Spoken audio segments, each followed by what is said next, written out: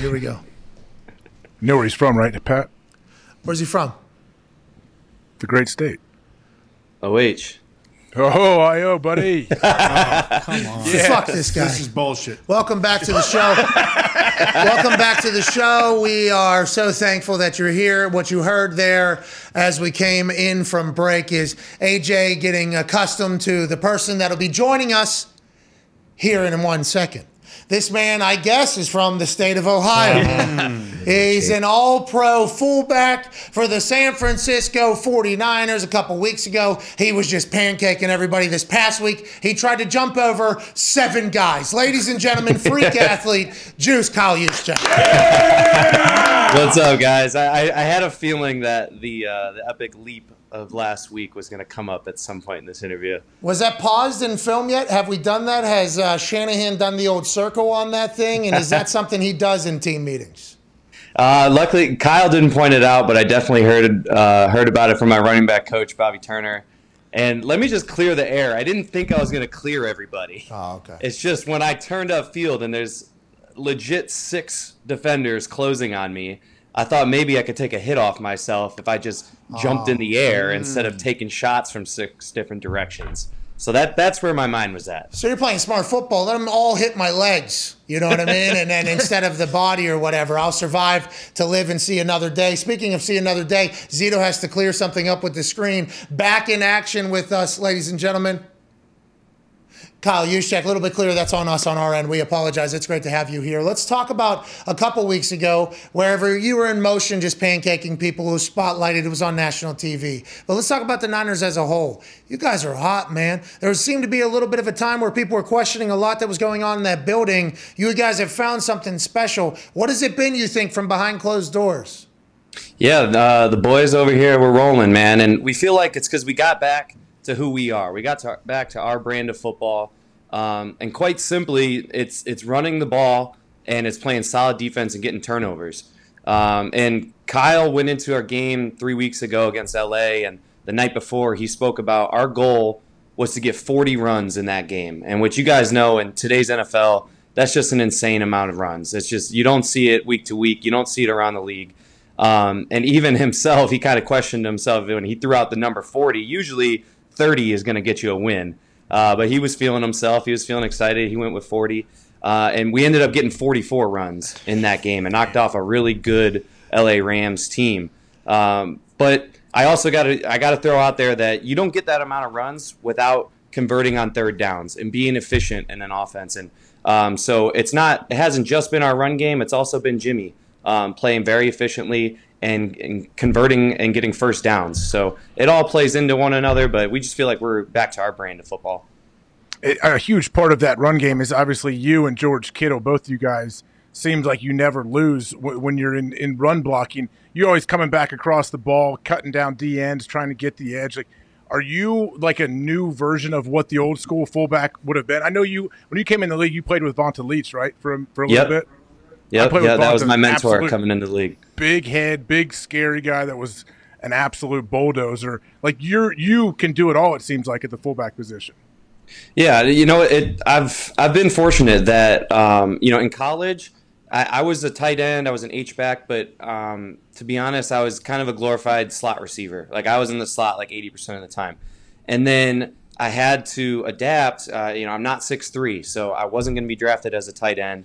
Needed to learn how to play fullback, and luckily enough, my first year I had Vonta Leach as my mentor, and he kind of brought that part of my game around, that physicality, that being able to lead up in the hole and to be physical, take on linebackers head to head, and so I feel like I kind of mixed like my athletic side with the more physical brand of football, especially playing in a city like Baltimore, who's just known for being a physical team in general.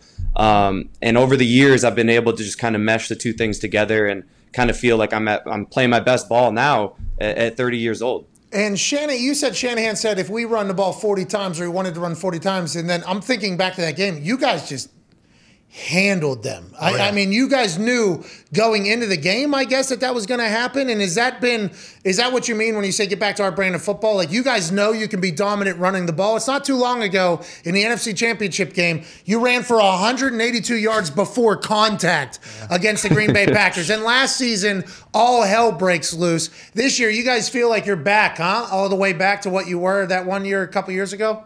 I mean, that was the plan, and that's what we wanted to do going into the game. It doesn't always work out how you plan, obviously.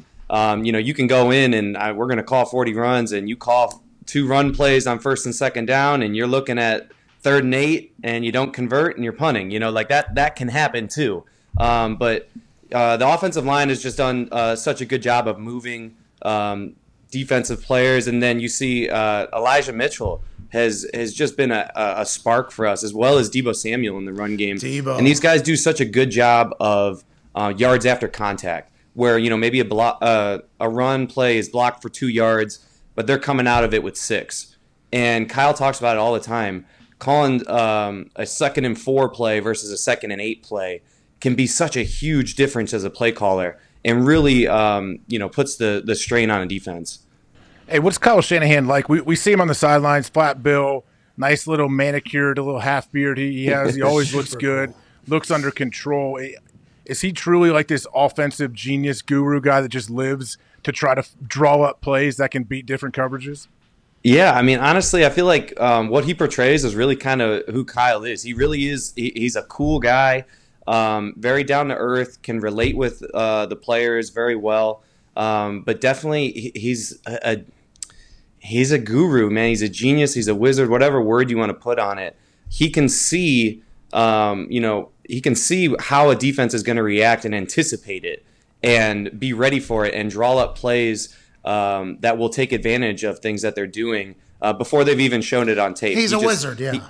He has such a good, and I think the biggest thing, he has an understanding of defense. And that's, sometimes that's the, you don't think of that, about that, as an offensive coordinator, you think, offense, right? Let me, scheme up all these crazy looking plays and all that. But it really comes down to understanding what the defense is doing and understanding what their roles are and being able to take advantage of that. Yeah, attacking like classic coverages, right? Like, we have to run this because their rules tell them that if we do this, they have to do this. Bang, that opens up this. It's actual chess in what Kyle Shanahan's doing. It's thinking for the other person. Exactly. When you know what the other person's rules are, that's when you can really turn it on their head and use it against them. Let's talk about Jimmy G. You talked about him being incredibly efficient, and I saw him make some plays this past weekend. I only got to see the highlights. It wasn't on a full TV. He made some throws that were just unbelievable, and it reminded us of the Jimmy G run when you guys went to the Super Bowl, and obviously he has that one miss, then leads to a full conversation. Then Trey Lance gets drafted in 3 overall. They trade away, but the entire mission in the statement from Lynch and Shanahan was, when Jimmy's healthy, he's our quarterback. What has happened when he gets hurt is we stink. We have a plan for Jimmy G and everything like that. Jimmy's played great. You guys have started to win. Is there any sort of behind-the-scenes awkwardness? Because it feels like Jimmy has handled this thing perfectly. I can genuinely say that there really hasn't been any awkwardness. And we all understand how there could be. Oh, yeah. I mean, it's no secret that we traded 3 first-round draft picks to get Trey Lance. We all hear the noise about what's been said about Jimmy and all those kind of things. So it's not like we're blind to it or anything. We all know what's going on. But he really has handled it so well. And I feel like us drafting Trey has been one of the better things for him. It definitely has pushed him. It's made him, focus just a little bit more. And he's been a better player since Trey has been here. So I think he's just handled it so well and taken it on in the right way, because he knows, regardless of what happens in the future, if he doesn't play well right now, that's not going to bode well for him, whether it's here again next year or anywhere else. So at the end of the day, you just got to play well, and he's done a good job of taking that on. Go ahead, Connor. Yeah, you mentioned Deebo Samuel playing running back. How did that happen? Because he's been killing it at wide receiver. He has over 1,000 yards, I believe. Did he in practice one time, just have to fill in, or how did that come about? You know what? For years now, we usually hand him the ball once or twice a game, and it's usually been on some sort of reverse or end around or anything like that. But we're like, okay, you know, I mean, teams are going to start catching on anytime Deebo's getting the ball. He's running outside. So I think it was LA was one of the first times that we gave him the ball inside on just a pure power play, which I don't think you'll find any other receivers doing that. But you look at the build of Deebo, and you wouldn't think he's a receiver anyways. He looks like Marshawn Lynch out there.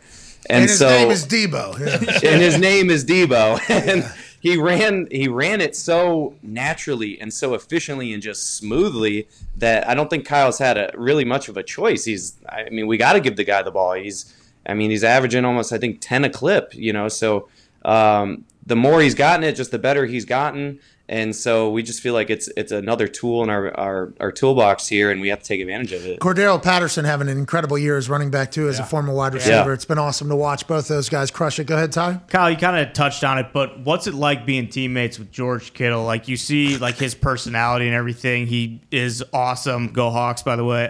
But, like, it's very obvious, like, how much, I don't want to say better, but, like, you guys just go when you and him are both on the field at the same time. Man, it's awesome. George is, you know, I've been teammates with him now for 5 years, and he's become a really, really close friend of mine. But one of the cool things about him is, you know, a couple years ago, he set the all-time receiving record for tight ends. And you don't expect a guy like that who's had, you know, the glory of catching the football and doing all the fun stuff to be so into the run game and so wanting to block and wanting to be physical. And it trickles down to all the other guys. Because now, go out there, if you pull up our tape, you'll see Brandon Ayuk, Deebo, Samuels, Juwan Jennings. Our receivers are getting after it in the run game. It's from snap to whistle, being physical, going after guys, headhunting. And I think that's a trickle down from guys like George, and seeing that, yeah, you know, you can go out there, be successful in the pass game, score a lot of touchdowns, get all the fame, do that kind of stuff. But it's still cool to go out there and block too, because winning really surpasses all that stuff. Yeah, when you win, there's enough to go around. You guys really like each other in that locker room, huh?